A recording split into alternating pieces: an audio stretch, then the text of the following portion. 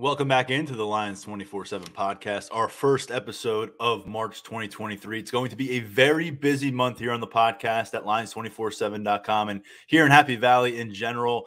Just a couple weeks from now, we're now under the 2-week mark till Penn State gets going for spring practices. That follows directly after spring break. Penn State wrapping up winter workouts this week. And in fact, they're going to open the doors to some media members on Thursday. So stay tuned to Lions 24/7 for coverage of Penn State's max out workout session as they finish up winter workout action in the weight room.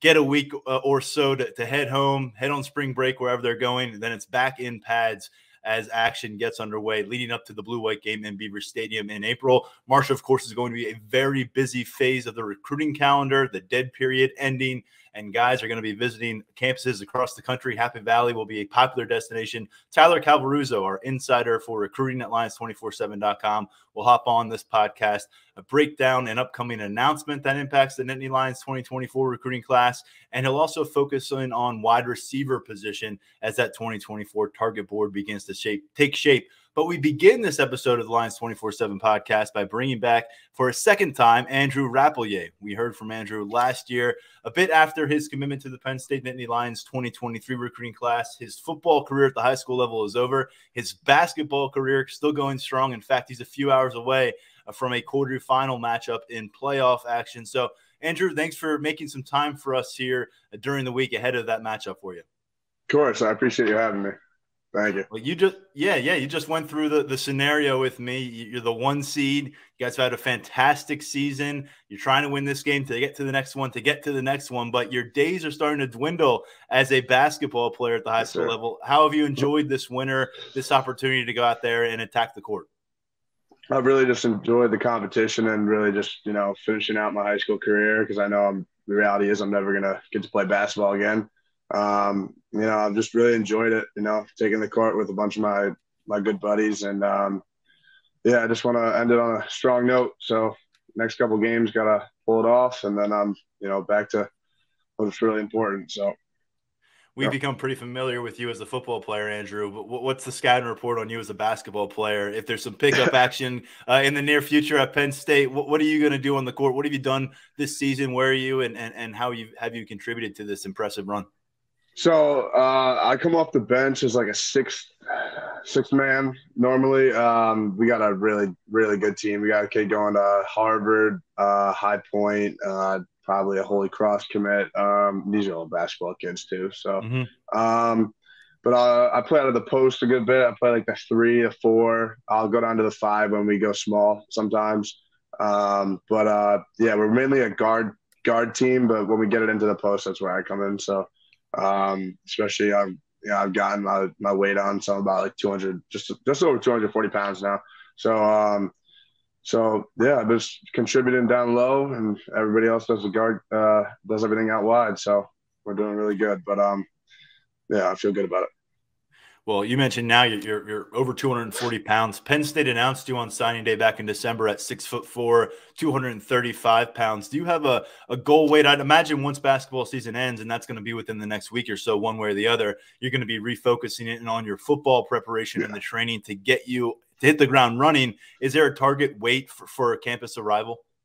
I'm 242 pounds with basketball, and that's just saying a lot with like the conditioning and the running and everything. It hasn't really ran any weight off me. I've been keeping my tabs in the weight room and everything. But really just like I feel great right now, but it's going to come with more like really, really digging down and conditioning and working hard and, cleaning up making sure my diet's good on that end for the next 3 months and just really prepare for those workouts when I get there because it's a complete change in environment and the intensity of the workouts with Coach Chuck are going to be pretty mental. So be ready for that. So, I want to get there like a high 230, low 240, whatever, really. But I'm just really happy that like when I was being criticized for being 210 pounds for the longest time, and I just worked really hard at that, and now I feel good about it. So, and I haven't lost a step. I'm jumping. I can windmill still. I can run still well. We're actually going to test 40 soon here, so find out where I'm sitting there. The last time love to hear that. Yeah. So last time I tested, I ran really well. I was about 222, 221 pounds. So What was your time at that weight?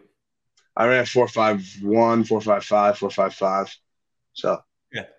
yeah, I look forward to hearing the results if you'd like to share them down the road. yeah, But of course. Yeah, yeah. you talked about maybe taking that a little personally, people pointing to your 210-pound weight at one point. Were you still 6'4" at that stage as well? Yeah, I was just I'm just over 6'4". I'm like 6'4" and a quarter, maybe 6'4" and a half, and then I was about that too. I haven't really grown much. But oh yeah, I was just lean. It was all just like I worked really hard in the weight room. Definitely not as hard as I did now, but it was also it's just dieting. I mean, like eating and like can't get big if you don't eat. That's one thing Yeah. I really just learned was just like I got a bigger breakfast, bigger lunch. You got to eat big meals. You got to eat your body weight in protein every day. And then that's honestly what I'm doing, like cutting back on now is like when I had to gain all this weight. And I mean, yeah, the reality was if I wanted to wait and show up there at 215, I'm just, a larger gap for myself from getting on the playing field. I mean, getting on the field, getting some play time. And that was just a reality of it. Like, yeah, every coach is telling me you get here, our weight program will get you right. You'll get big from this and whatnot. But I was like, coach, I'm going to do my part here. So when I get there, I can be ready to go. That's my thinking. Um, so I've been just working really hard at that. But I took it personally when everybody was telling me like, yeah, I could run routes and everything, but like, can I keep that when I gain my weight? And I just was just like, yeah, I can do that. I can do that. Well, Andrew Rappleyea was a big riser in 24/7 sports rankings over the course of his final year at the high school level, up into the top 24/7 rankings, just outside the top 10 overall rankings at number 11 among tight end prospects with a high 4-star rating out of Milton Academy. And I want to address a few things here, Andrew. You mentioned that weight gain. What's the timeline there? I mean, going from 210 to 240 pounds at the same height in high school, how long has that taken you? It took me a good bit. It's kind of my senior year. It's definitely picked up. So I was at the end of last year. I remember when we tested, we did like all our numbers lifting wise, and I did okay. Definitely did like solid, but I knew how much improvements I could make, and I had a pretty good.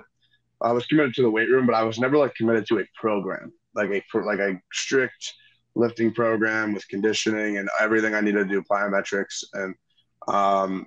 I came across that because my roommate last year, because I go to boarding school, was very, very focused on his lifting and very, just he's locked in on that. And he's going to Holy Cross alongside that. And I got on the program and we tested, and I was like I remember I weighed 214 pounds in July.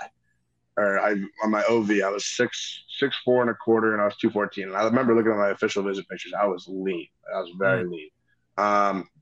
And I got in the program. I started lifting, and I just said to myself around when I got back home, it was June like 8th. I got back home and I just started eating like bigger meals. And I obviously not eating like a horse, eating bad crap, just like eating good, bigger meals, lifting really hard. And I just stayed consistent with it. My brother told me he played at Wake Forest. He was very consistent, and that's how he got big and got heavy. So staying very consistent constantly. And also was not gaining too much weight too fast. So I was like making sure I gained like a pound, literally like a pound a week, or like 2 pounds, 3 pounds a month. So we get to August. I show up to school. I'm 227, 228. Gained myself like 10 pounds in like 2.5, 3 months there. And that's just consistency. And then the season starts. That's like a month later after I got to school. I'm 232. And then I'm still working out consistently and eating well. And this is also me just maturing and really hitting my, like getting out of teenage years and whatnot. And football's progressing. I'm still gaining this weight slowly. By the start of the season, I'm 230, 232. End of the season, I'm 236. And then after the season ended, this is around like November, I lost a little weight, just like from, I don't know, just cleaning my body up, resting, taking care of my body and everything out of the season. I lost I was 231, 232. I got 4 weeks before basketball starts, and I really started working there. Got up to like 237 again. And then basketball starts, and I started really conditioning, and this only boosted my lifting. Like I felt like I was really getting a sweat while pushing the same weight, doing the same workout. and just eating eating the same amount. But I just had a really basketball just makes when you're 240 pounds, running up and down with 180-pound guards all day is gonna make you feel good. So, Yeah. so I get to like now I'm like 240 pounds and I feel good. So It sounds like a process, man. It's a process, but I mean, yeah. for when you're looking to gain, I've talked to specifically tight ends because this always seems to be a spot where you make that transition from high school to college. You're putting on 20 to 30 pounds. We saw it with Brenton Strange. We've seen it with guys like Tyler Johnson, and those conversations are always like, well, what did you eat? Now, I've heard peanut butter is a bit of a magic trick in trying to put on weight. A bunch of chicken breast. Well, I mean, do you have any advice out there for maybe some of those athletes that are trying to do the same thing as you in terms of what clicked and how you're able to put on that kind of a weight in a relatively short period of time? Yeah, the fact is, like you have to eat when you're just like not like bored, but like you're not hungry. You still have to eat. Like when you have a big meal, you got to eat till you're like full. That's the one thing I would eat. I would eat like a meal, and I'd be like, yeah, like I just ate, I'm good. Like am I full? Like it sounds crazy. I feel like a fat ass right now to talk about this, but there's the reality. But it's like chicken, a lot of chicken meals, steak, like real protein after lifts, not like shakes before lifts. Protein, like before you lift, you're lifting. You're not really moving, so you can eat a lot. So you eat a lot of. I eat like a big chicken sandwich with like a granola bar and like a couple like 2 big water bottles before I work out, and I feel great doing my lift. I'm moving weight, and I also got a lot of protein in before the lift, and I do the same thing after. So when I would go to the gym, I would get a shake at the gym. Then I'd go to Chipotle with 2 of my buddies that had my first dinner. Then I'd go back home, like 40-minute drive, then have my second dinner from my home cooked meal from my mother, which is the best. And that was key. But at night, when I say I hadn't eaten too much, peanut butter and jelly, chocolate milk, consistency. Like even with eating every night. And then, but dinner wise, it's just like when I'm at school, it's kind of getting in the food that's like not great from the dining hall. Yeah. And like, ordering and whatnot. But when I'm home, like home cooked meals, having a mother who takes care of me, it's the best thing ever. And she the food bill definitely was hurting when I was on my bulk, but it had to be done. So. But yeah, that grocery bill, I'm sure, was skyrocketing with you consuming all those calories. Don't worry, they have a really good nutrition team and culinary team waiting for you here on campus. Let's talk football. Now that we've kind of caught up on where you are with your progression as you get ready to make this major move, we talked about it before we started recording. You're nothing finalized yet with your enrollment plan, but you're targeting that May enrollment. Get on campus for that first summer semester. What is on your checklist between now and then? Once you get through basketball, hopefully you end up with a trophy out of the whole process. But what's on that to-do list to make sure you're ready to roll? Really just cleaning everything up. Like I've done, in the sense of I've really worked hard with my weight and like my footwork and just everything with my game and like my training. And it's really just like cleaning everything up, learning the playbook part. Like I'm really working on that right now. I'm working with Coach Rocco like 2 or 3 times a week on Zoom. Well, just because I'm not there, that's the reality of it, but I got to make time to, get that stuff down. Because if I get there and I know everything, it's only going to make the transition a lot easier. And me, like, I can jump in and I can hopefully get reps right away, start practicing and understanding everything, but there's that part. And from like how do I put this? Like really just mentally taking the transition too, preparing myself for like realizing that I'm not going to be in the high school environment anymore. We're there. I'm at Penn State, and it's just all of us are there to make it to the next level, and everyone's just got to work. And it's not like I'm going to be playing with kids who are just as good as me and have the same intensity as me, or as competitive as me, who want it as bad as me. And it's just like stuff like that. So I just got to be ready to do that. And it comes with training and really these next 2 months, just locking in and prioritizing football and like what really matters. And yeah, I've been in high school for like 6 damn years. Like I'm 2 months away from the diploma. Once I get it, got to get that part done too. But that'll be easy. But it's just really working hard, mentally preparing. So. You've done the boarding school thing here at the end of your high school career. I mean, does that prepare you in some ways as opposed to a kid who's, heading home every afternoon to mom and dad? Yeah, fully. Yeah. When I was talking to a bunch of the guys who enrolled early, they were just talking about their transition, not being with their family, their mother, and stuff was really difficult for them. And obviously, I totally can see that, and it was for me too when I first left. But I'm like, I've been away from home for 2 years.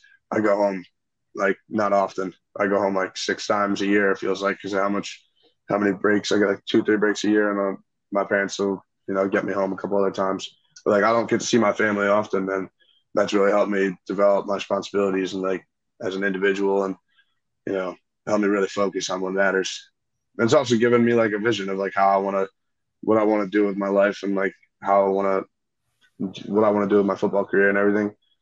So it's also given me a lot more like fuel to the fire. So you mentioned getting an opportunity to study up on the tight end position. What awaits you there at Penn State? Going through some of those sessions a few times per week via Zoom. What stands out when you've had a chance to review some of that film from the 2022 season? The way they used guys like Brenton Strange and Tyler Warren and Theo Johnson, and how do you see yourself maybe filling into one or two of those roles that you've been able to observe? Well, there's the crazy thing is there's just no like as of right now, there's no distinguished difference I see between the Y and the H. It's just like every tight end does everything. They can play anywhere. And basically from the way I'm hearing is he's starting everybody, like Coach Rocco starts everybody just learning the Y position. Just like not like the simple part of it, but like having them learn the Y because it only makes it easier to learn the H. So from what I see is like, well, first things first, they can literally do anything they want with that offense. Like there is so much, like it's like it's like a foreign language when I look today. I'm slowly learning it and I'm learning bits and pieces, but it's a lot. And just really learning that, like learning the terms and breaking down every little piece of it and learning every little piece by piece is like the key part, because fully understanding the playbook is like the way that it translates to getting on the field. Because if you don't know that, the reality is like Coach Howell can't put me or really anybody who lacks understanding of the playbook on the field, because it's only going to jeopardize us as a team. And seeing how much they require from me in the sense of I have to know that, and that's a lot, and they understand that, and that's why Coach Rocco is really working with me like as much as he is. And I just see how I really like how the H-back plays and what they do with the H-back. So that's why I'm really excited about that. From what I've seen, he moves all around in the backfield. He leads through the holes. He kicks out. They do trickery with him. And I'm really excited about that. But like Coach Howell and Rocco were saying, I got to understand the basics first, and that comes with understanding the why. So there's a lot to it, but it's interesting, and it's a beautiful work, honestly. It's like seeing what they can do with it. So. It's a tight end room that's evolved in front of our eyes here lately. Brenton Strange is getting ready for the NFL draft. Of course, Theo Johnson and Tyler Warren still on campus. Khalil Dinkins is in year 3 trying to make his move. But a couple of your classmates who followed Jerry Cross, freshman last year, to campus, Mega Barnwell arrived in January, as did Joey Schlaffer. What's the early feedback from those guys? They're going through a process that I'm sure you kind of wish you were already underway with, but it awaits you here in a couple months. What are you gaining from their experience?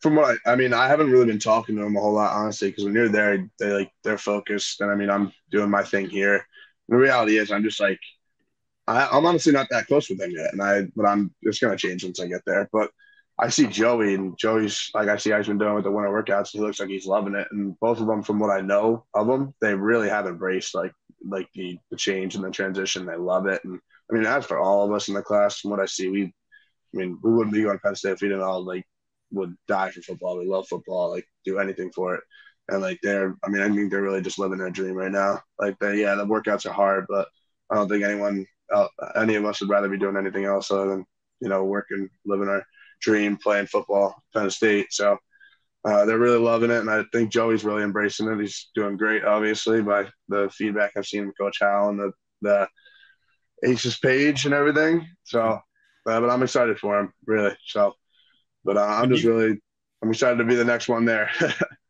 Right. When you've got a room like that where there's some veterans who played a bunch of Big Ten football, there's guys that are your age who are hungry to get going, and there's a couple guys in between there who've been around the program for a bit. They're trying to hold off the younger guys. They're trying to get closer to the veterans. What do you think about the competition that awaits you come enrollment? Yeah, it's going to be intense. And I've like Khalil's been really working. Like he's been kicking ass in those workouts. And I mean, everybody has, and it's really tight, competitive room. But, I feel at the end of the day, like everybody feels good about their own game, and I feel great about my game. Obviously, I have no idea what it's like because I haven't gotten there yet. And that's been like seeing these workouts have honestly been very eye opening to me. And like, this is really going to take a lot. And I got to work my ass off if I want to be successful there. And I'm ready to do that. I mean, that's the reality of it is nothing's going to be given. And I know that. And yeah, like obviously there's nothing in the corner of like for a freshman and nothing being a freshman. There's nothing that's amazing about that in the sense of everybody's like, you're just a freshman. You're not haven't done anything. They're not expecting a whole lot from you in the reality of it, but like I want them to expect a lot from me. And like I'm excited to get there and show what I've been working on and, play football, do what I can do and, hopefully see what Hal thinks of my game. But obviously I want to win games and I've got 4 years there. So plenty of time to develop. We can redshirt, anything can happen. So I'm just embracing it all. I'm excited for it. Obviously, it is a legacy in that room too with Mike Gesicki going on. Looks like he's going to make himself a bunch of money as an NFL free agent this year. Pat Freiermuth off to a very strong start with the Pittsburgh Steelers in his career. Now Brenton Strange at the NFL Combine, and you're the next part of that process at tight end for Penn State. And looking over what you did at the position as a senior, people listening to this probably wondering, okay, you added all this weight. How did you perform? Well, you were over 20 yards per reception again as a senior, 499 yards, 6 touchdowns on 23 catches. That means you averaged 22 yards per catch in the last 2 seasons, and you reached the end zone on more than 20% of your catches the last couple of seasons. How would you serve up the scouting report from your senior season? You gave us one before your senior season on the show. I want to hear how you feel like you came out the other side as a balanced tight end who can perform through the air and also on the ground as a blocker. I just feel I've become a better, more complete tight end from what I was last year. And I know that was kind of what I said a lot about myself last year, but truly to a sense of I've grown into the physical position and requirements of the position. And I've really worked on my true positional skills. I play H-back in high school. I can kick out anybody. I can lead through the hole. I can open up opportunities for somebody running. And as for route running and getting open, I really feel that I check most of those boxes. And yeah, it's just I worked really hard. It's the one thing I feel nothing's been given to me. Gaining 30 pounds wasn't easy, and no days off, and that's kind of the way it's always been for me. But as a player, I work hard, and I want to continue to advance as a blocker, as a receiver. But I think the one thing that still really, really is going to determine how successful I am in college is kind of just if I can keep everything up in the sense of working hard and training hard and staying healthy, which is the number one thing. But my love for the game is never going to, my love for the game is only going to flourish getting to Penn State. And I know that if I just work hard, that anything's possible. And as my parents tell me, I see it with Pat, I see it with Mike. I just now got to keep my head down, not talk about myself, stay humble, just work my tail off. So that's what I'm trying to do. And I want to finish with a family question here because you've got quite the athletic gene pool that you're coming from. Your father played college football. Your mother played college basketball at Virginia, went on to play professionally in Europe. And then you mentioned this earlier in our conversation. Your brother played football at Wake Forest. What's it like growing up in a family where everyone seems to be able to go out and pursue some athletic dreams? And it must have instilled something in you at a relatively early age.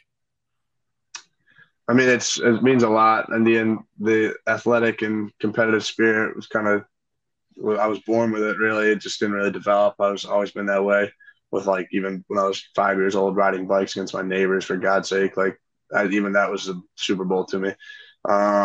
And just having dinner with my family and everyone just breaking down their day, what happened in the athletic world was just a big thing. And hearing the stories about my dad breaking noses, Union, and my mom playing basketball against the dudes at UVA, and just all of that is just kind of helped me and, pushed me really.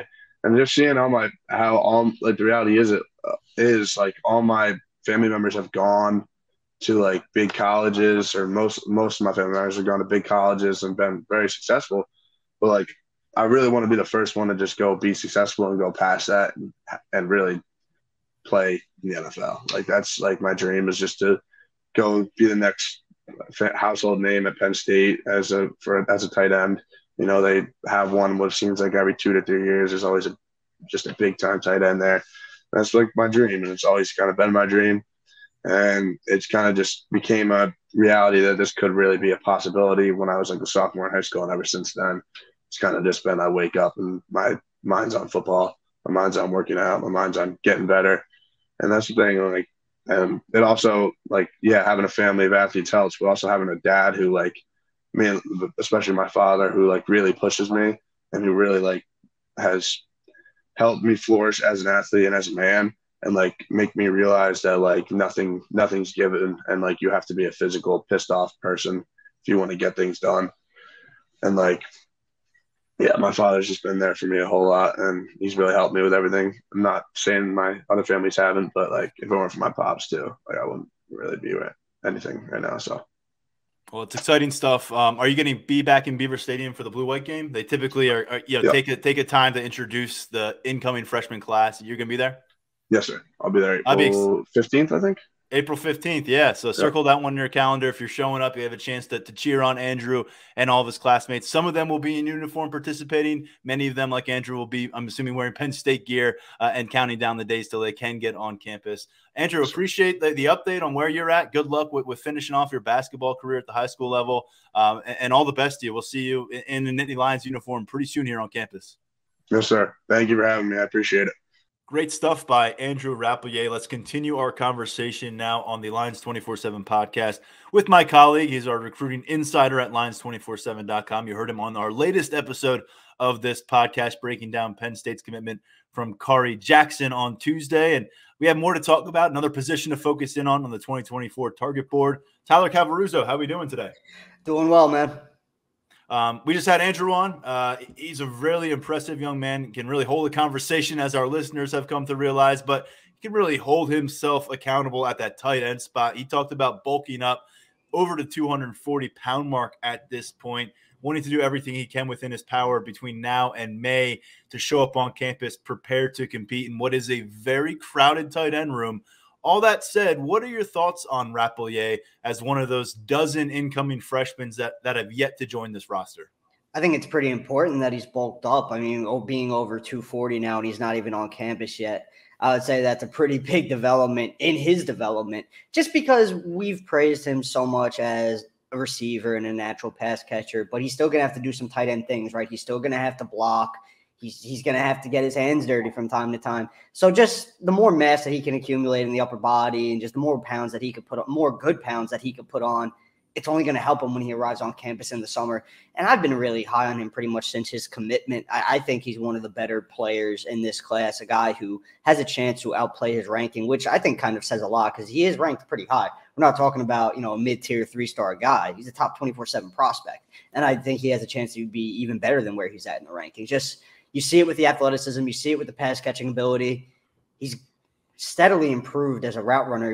He started out, he was really a basketball player early in his high school career, and he's developed more as a tight end. He's just gotten better and better as the years have gone on, and his rise in the rankings has reflected that development. So the work that he's been putting in the weight room is impressive. The work that I'm sure he's been putting in to just refine his skill set as a tight end, that's been positive returns. So he's a prospect that Penn State fans should be really, really excited about ahead of his arrival.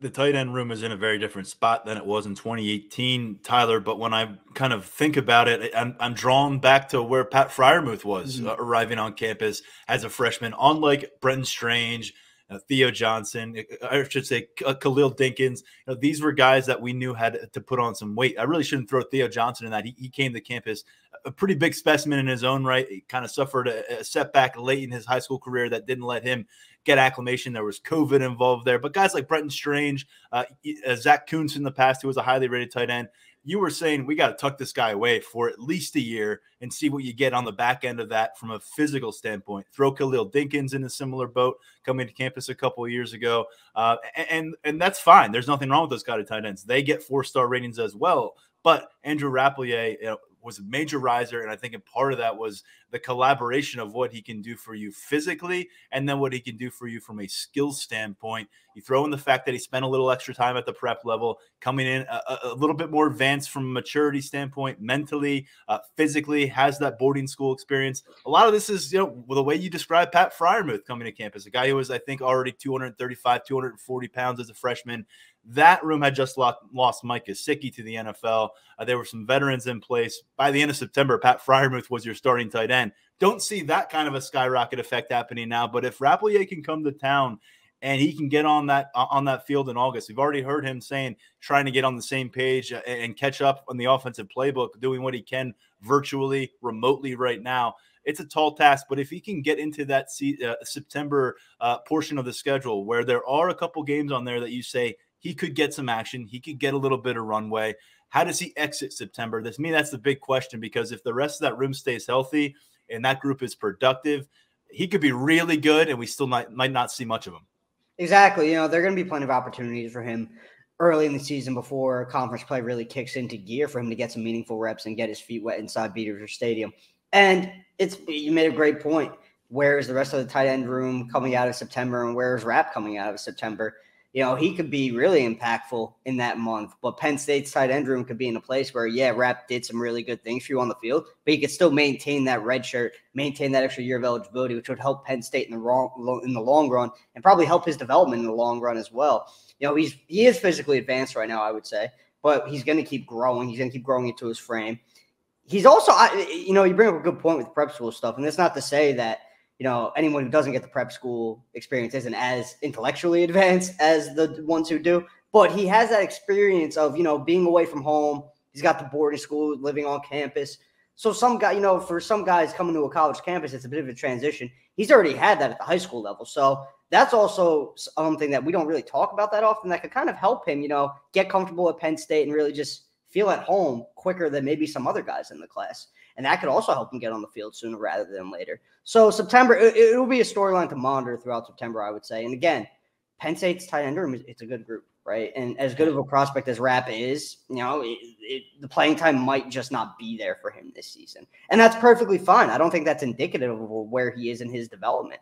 It's really just going to come down to how the cards stack up and where he's at coming out of September. But yeah, I could definitely see him getting those meaningful reps and then still being in a position to maintain that red shirt.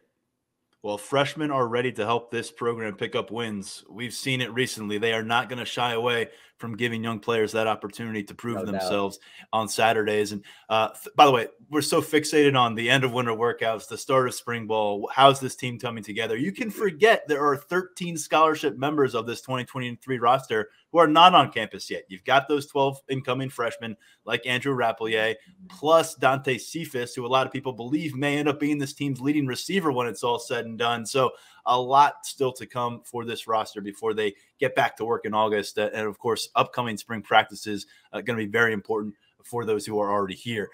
Tyler, let's shift gears and go back to what we've been discussing here on the podcast the last few weeks, which is going position by position, trying to reset things as the spring arrives, visits heat up again, and eventually official visits on the horizon for this 2024 recruiting class. For those who have listened to the show of late, you've heard about quarterbacks, running backs, linebackers. We're going to go to receiver now. And we addressed this a few weeks ago. It kind of got a little bit of lay of the land because Marcus Higgins replacing Taylor Stubblefield at that position. Let's set the stage a little bit because Higgins is just about a month now into his career as Penn State's wide receiver coach, spent more than a decade in that role down at UVA, a long time with the Cavaliers where he played. They got one 2023 recruit on board. Carmelo Taylor is going to be one of those freshmen coming to campus this summer, a top 24/7's prospect, a speedster out of Virginia. He's the only scholarship freshman. They add those two transfers, Dante Cephas incoming, Malik McLean out of Florida State, already here, has been here since January making his transfer. Both of those guys have 2 years of eligibility in their pockets. And then, of course, the coaching change. Taylor Stubblefield, 3 years monitoring this room, building up much of the members of this room as a recruiter, as a developer, and then ultimately dismissed a couple weeks after the Rose Bowl. with all that said, all that out in the open for our listeners, let's go through what you think are some of the names to know at this stage for the 2024 wide receiver. Where do you want to start? I feel like you just have to start with the fact that, throughout maybe I would say the last month, really, since Hagen's got here, his board has kind of come into focus more and more by the day. It has started to become pretty apparent who the top guys are under his watch. And Keelan Adams is one we have really circled back to pretty often. Top 100 wideout out of Virginia. Had a pre-existing relationship with Hagens while Hagens was at Virginia, but at the same time, Virginia was never really in consideration for Adams all that much. So that is still a relationship that has had to be built up to some extent. But the good news for Penn State in that regard is that has come together nicely. And Penn State was already pretty high on Adams' list, being in his top 4, which has essentially now become a top 5 with Alabama offering. He's going to explore what the Crimson Tide have to offer. So Nick Saban's program is going to be a player in this recruitment. But Penn State has pushed really all of the right buttons with the Virginia native. Entering the spring, it's really a matter of timing, I would say. At what point is he going to pop before the June official visit season? Is he going to wait and take those officials before coming to a decision? Because this is a guy who's already down to 5 schools, essentially. And Penn State's maintained a pretty high spot on that list. So right now, I would say the Nittany Lions are sitting kind of pretty. There's definitely competition, though. I mentioned Alabama. Virginia Tech's done a pretty good job, and there is some pull to stay close to home. Tech's a good option for that. So Adams' recruitment, nothing's imminent at all. It's far from over. But I am interested to see, if he feels so at home at a certain school, will he pop before June, before that official visit season? That's what I'm keeping an eye on with him. And, of course, the top player in Virginia, based on our rankings at 24/7 Sports, you look at what Penn State accomplished in Virginia last year. I'm going off the composite rankings for this, but nonetheless, very impressive. 6 of the top 10 players. I had to recount that because that is something down in Virginia, led by Alex Birchmeier, who was the top offensive prospect in that state, and then Tony Rojas, who was the top defensive prospect in that state. And along the way, since you signed those guys, you've added one of the more respected coaches from that region, and Marcus Hagens. And you're talking about a wide receiver prospect right here at the top of that Virginia list in 2024. Maybe it's some faulty math in there, but the equation seems to add up well for the Nittany Lions in terms of the confidence you could be carrying with Keelan Adams. Where else are we looking at receiver? Oh, Josiah Brown in New York's another guy. No pre-existing relationship there, but Hagens has made it a priority to get to know Brown. That's come together pretty well for Penn State.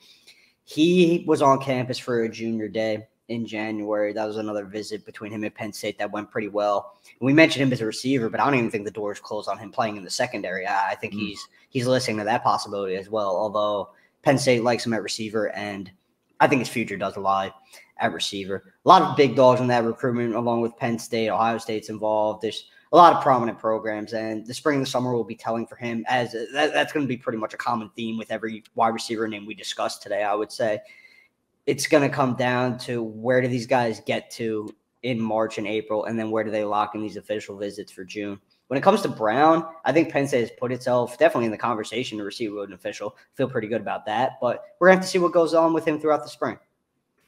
Another name that we have addressed here, one of my favorites on the trail, is Nitro Tuggle, a player out of Indiana. Penn State looks like they're going to be welcoming him to campus relatively soon. What's the status here? Because this is a guy whose profile is blown up. I think I mentioned this on the podcast, shaping up to be perhaps the highest, most coveted wide receiver out of that state since perhaps David Bell, who ended up staying in his home state with the Purdue Boilermakers. That's seeming like a pretty accurate projection at this point, I would say. We talked about Penn State doing a good job of getting involved with Tuggle earlier than a lot of the other bigger programs that haven't gotten involved since the beginning of the winter. But, we've been talking about him as a steady riser as well, and you're seeing it. Yesterday he put out that he's going to be taking an official visit to Georgia in June, and defending national champions. He's one of their top targets at this point at receiver, and that's always just something that's going to be tough to beat with the way Georgia's rolling along on the trail right now. And Penn State fans know that, given what transpired last cycle between the Nittany Lions and Georgia. There were a lot of battles between those two programs, but Penn State getting in when it did with Tuggle, it's a big help. He's going to be on campus at the end of March, and I think the Nittany Lions are going to have a chance to lock down an official with him at some point. It really comes down to scheme fit, that he sees that in Happy Valley, which is a plus for Mike Yurcich as he goes on throughout this recruitment. And as Hagans works to build a relationship with him, it's not a situation where Penn State, it wasn't a situation where Taylor Stubblefield was steering the ship and then Hagans had to come in and take over. This was a later offer. So it's kind of a fresh slate for everyone involved between those two parties. So Penn State getting him back on campus in March, that's important. And if you can move to lock down that official, I'd say that's a really, really key target. Tuckle's a guy with some serious size, 6'3" frame on 24/7 Sports. Keelan Adams, by the way, not lacking, but no. just a different level in terms of what the size you're bringing to that position. When we continue to work our way through this, Jere Hawkins is a name that we have referenced a few times here in the podcast, but feels like maybe it's been a while since you addressed him. It has, and he's maintained with me pretty much since he made it to campus in September for the home opener. He traveled from his home in West Virginia to State College, and he really loved the experience. He's maintained that Penn State's pretty much the top school on his list, and I'll be interested to see what going to IMG Academy for his senior season does and the kind of impact that has, because a player like Hawkins, where, he's from West Virginia, not necessarily the biggest program in the state, and he's going to IMG. He's going to be playing against this top-level competition, and there are going to be a lot more eyes on him in that 4.2, 4.3, 40-yard dash speed that he has. That's how well he's tested. He's put up, I believe it was around, not at Penn State, not the whiteout camp, but before that, I believe he ran like a 4.28. Then he comes to State College for the whiteout camp. He's posting 4.3 flats. I mean, he caught the eye of the Penn State staff that day, culminated in an offer, and he's been Tyler. He has gone sub 10.5 in the 100 meters too. Yeah, I mean, this guy's times are ridiculous, man. I feel like we could spend the whole episode just looking at mile split and looking at his track times. It's absurd. And now he's going to go to IMG and show everyone that he's not just a track guy. He's a pretty good receiver prospect as well. So where does Penn State stand after that? Because I do expect some bigger programs to get involved with offers. And when I say bigger, I mean Big Ten rivals. I mean the SEC programs of the world who are down there seeing him more and more than other programs in the Northeast. So right now, yes, Penn State does sit in a good spot with Hawkins. I'd like to see him get back to campus during the spring and possibly even the summer to kind of dictate where that interest still lies and where he is on the board as well. Because that's a new thing. Hagans, that's another guy that he's had to play catch up with because that was a Stubblefield guy. So Hawkins, one to know, but kind of in flux right now, I would say, just given the transfer situation, where he's out on the board, and when he gets back to campus. Yeah, guy lands at IMG halfway through his junior year. It's not something that's uncommon at this point. It says a lot about who you are as a prospect, but it's still a thing where you kind of step back. We did it with Drew Shelton a couple of years ago, and some folks in the Penn State fan base thought it could end up being a bad thing, and he did take some visits to Gainesville down there and ends up coming home to finish his high school career and signing with Penn State. But it is kind of a new wrinkle when you end up down there in Bradenton, Florida, and just to kind of reflect what you could see come of this for Hawkins in the last 24 hours, offers from the Florida Gators and the Miami Hurricanes now. So a couple new programs to consider in that recruitment process. Hawkins, far more diminutive than some of the other receivers we've discussed, 5'9", 160 pounds, just outside the top 100 overall rankings for 24/7 Sports. And then another name to get into out of state here before we circle back with a couple here in the state of Pennsylvania, Chance Wiggins. And Wiggins is interesting because while Adams doesn't have that pre-existing relationship that is as strong with Hagans, Wiggins does, because UVA has been all over him pretty much since the early stages of his recruitment, and Hagans was in charge of all of that, and now that's at Penn State. And I've talked to him about this, and he told me that Hagans being there is a pretty big deal for him because he already had that comfort level with Penn State, but now he's got a position coach who he's known for years. And he was on another guy who, this is the theme, on campus in January for his junior day, had a really good experience, furthered that relationship with the staff. And, Hagans is pretty much his guy. He's been his guy really throughout his recruitment. So I would say Penn State right now in a pretty good spot there in that recruitment.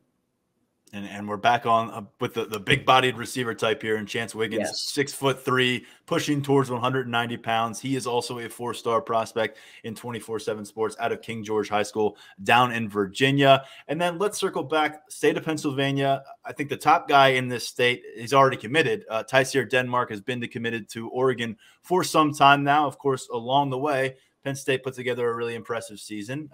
They've got some things cooking on the offensive side of things. They've got a new receivers coach. Time continues to march on. Is Tyseer Denmark a guy that you're going to at least be monitoring on the back burner, if not more so, as this thing goes on? Because he was phenomenal at Penn State's camp last summer. The back burner is probably the best place to put him right now because from what I've heard, it's going to take a lot to get him off Oregon. He feels really comfortable out in Eugene. But with that being said, Roman Catholic guy, Penn State has had success there before. I wouldn't expect them to stop trying. I don't think they have stopped trying. I don't think Ohio State has stopped trying with Denmark either. He's a really good prospect off the board right now. But other schools, including Penn State, are still going to stay on him. I don't really know if I see anything coming to fruition there with him moving off Oregon at any point. I think he's really, really solid there right now. So if I'm a Penn State fan, I'm not exactly getting my hopes up. But, hey, look, we've seen this staff make moves before, right? And if you have a big season like a lot of people are anticipating Penn State could potentially have, who knows how the perception changes for a guy like Denmark? Obviously more goes into a commitment than wins and losses. There's a lot of other things that go on behind the scenes with recruiting pitches as well. But how does a big season by Penn State maybe change things? Because Denmark did visit Penn State for the whiteout game before he committed to Oregon. So Penn State really got the last crack at him before he committed to Oregon. And I think that says something, and I think that spoke to where his interest in the program was at that time. I think he was giving it some serious consideration. But again, right now, as things stand, I'm not really expecting him to move off Oregon. Yeah, and he will have a friend and teammate on campus here as a freshman, Nittany Lions, a part of those summer enrollees heading to campus, defensive lineman at Roman Catholic. Just another kind of note there with Tyseer Denmark out of Philadelphia. Let's look elsewhere. A couple uncommitted wide receivers in the state of Pennsylvania that we've discussed in the past here on the podcast. One is Rico Scott, and the other is Peter Gonzalez. Where are they on the Nittany Lions board, and what do you make of what this spring means for each of them in respect to how things shape up here at Penn State? With Scott, it's tough to say because his recruitment has just been so quiet. He was last in town in October. He attended the Ohio State game, and he had a good time. But, Scott's recruitment has just been really, really quiet throughout the duration. I think Penn State likes the Bishop McDevitt product, but – there are other guys that they're involved with, and I think the same goes for Peter Gonzalez up at Central Catholic. They do like him, and they have been recruiting him, but there are guys, higher on the board, really. And that's just really the way Hagan's board is kind of taking shape. But with circling back to Scott, Kentucky likes him. I know that.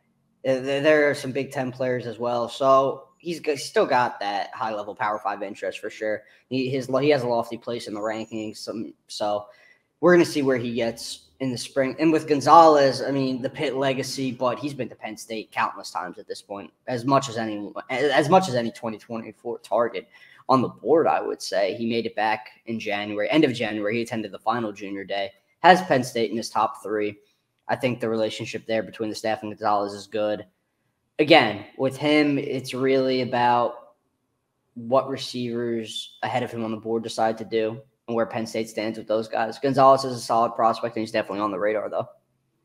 Well, you've got Gonzalez at number 14 in Pennsylvania rankings for 2024 cycle, according to 24/7 Sports. Quentin Martin leads that list, but at the wide receiver position, you got Tyseer Denmark at number 3, and the mysterious Rico Scott at number 2 in those rankings. The number 4 and number 5 guys on that list, Cooper Cousins, Anthony Specca, already on board with Penn State's 2024 recruiting class. And we'll see if they get some company by way of an in-state pickup at the end of this week. We got a Friday announcement coming through 24/7 Sports. So you can catch it on our YouTube page with 24/7 Sports. Kenneth Wosley out of Philadelphia, Imhotep Institute. He's a guy that we've addressed on the last couple of episodes because he put out a top list. Then he had a timeline in mind. And your crystal ball has been in for a bit. Final thoughts on this one as he gets ready to announce where he plans to sign with in December? I'm honestly not sure if I have a whole lot different to say, really, beyond what we've been saying. Penn State has done some really good work with Wosley. I would say that they sit at the top of his list heading into this 5 p.m. Eastern announcement on Friday. So I like where the Nittany Lions are at to finish this recruitment off strong for the time being. And I say for the time being because this is going to be a process that continues to play out beyond a commitment, whether it be to Penn State or another school among his favorites. Nebraska's going to get a visit, it looks like, coming after Wosley's decision. So the Huskers are definitely going to be in play. Michigan's going to stay in play. Rutgers will probably stay in play to some extent as well. I'm not really sure to what extent right now. I think Michigan and Nebraska are definitely above Rutgers, but at the same time, that's another school that he has visited a couple of times and has a good relationship with the staff there. And it's a Big Ten program, and it's close to home. So they're going to be on the radar as well. But right now, Penn State, I mean, they've just pushed a lot of the right buttons with Wellesley. They have sold the on and off the field fit so well. There's a reason that he feels comfortable enough to announce in early March, when we originally thought this might be a recruitment that drags on a little bit more throughout the spring. So I like where our crystal balls are at, and I think that's just really the best place to leave it right now. Penn State coming off a strong recruiting class at cornerback in the 2023 cycle. We'll see if they get going in the 2024 cycle. Could be a Friday happy hour for Penn State fans potentially. Follow that coverage on 247 Sports, the YouTube page, and then, of course, at Lions247.com for feedback and reaction to whichever way Kenneth Mosley goes on Friday. He is the number 33 cornerback in 247 Sports composite rankings nationally. That puts him at number 8 in the state of Pennsylvania overall and puts him at 4-star status. Tyler, I think that's going to do it for our conversation on this episode. We'll be back in a little while. I'm going on vacation for a bit, so the list is probably going to pile up. I hope you keep track of what we need to catch up on when I get back here from a recruiting standpoint. Oh, we'll be good to go when you get back, man. Don't even worry about it. All right, well, we're going to take a little bit of a break here on the podcast, as I said, during the next week, heading down to sunnier climates with my wife and kid for a little while. Be back, batteries recharged, and fresh to get after it for spring ball. We'll have pro day coming here to Penn State. NFL scouts are going to be here on campus in just a few weeks. So we got a ton going on. And by the way, all in the backdrop of it, recruiting visits. They're going to be back on. Tyler Calvaruso and company keeping track of it. Tyler, appreciate the good work as always. Talk to you real soon. Looking forward to it, man. All right. Big thanks to Tyler Calvaruso, who you can catch any time of the day over at Lions247.com with his coverage. And once again, thanks to Andrew Rappleyea. We'll be seeing him here in Happy Valley in just a matter of months. For now, stepping aside for a week or so, I'm Tyler Donahue. This has been the Lions247 podcast. We'll catch up with you in mid-March when we've got on-field football to discuss.